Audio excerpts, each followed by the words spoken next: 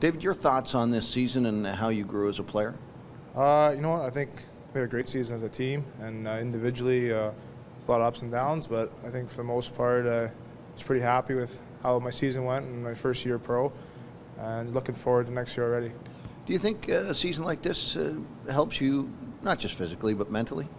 Yeah, for sure. I think it's, as I said, there's some ups and downs, and me not getting in as much in the playoffs kind of hit me with a little bit of adversity, and I felt like I overcome that pretty good, and it would just bring me some firepower throughout the summer and throughout next year to be better.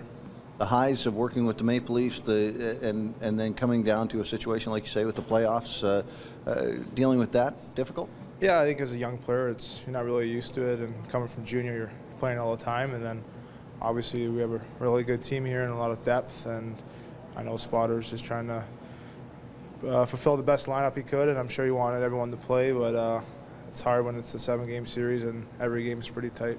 What does David Broll do to become one of those players that becomes the everyday player? Yeah, I just think every day I got to be consistent, and big part of me in the summer just keep working on my game and foot speed and everything. So I just got to come into training camp next year with a fresh mind and take everything I learned from all the leaders this year and use that towards next year.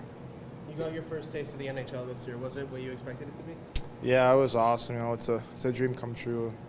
I couldn't be happier to get that experience this year, and obviously you get a taste of it and you want obviously more of it.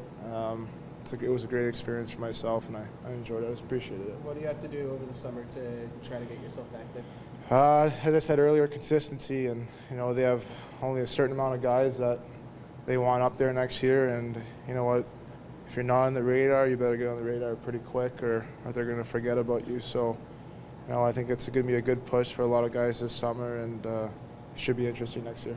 Dave, you played against Steve Spott during your time with the Greyhounds in the OHL. What was his first year as head coach of this team like for you? You know what, he came in.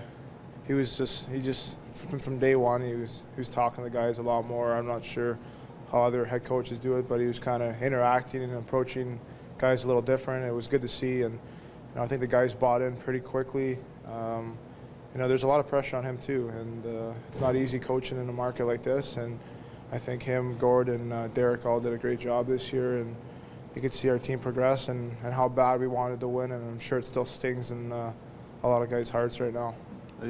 The honesty that this coaching staff brings can sometimes be brutal, but is it appreciated? Yeah, it's definitely appreciated, but at the time you don't really want to hear it. But as I said, that's going to bring the best out of a player if a coach is honest with you.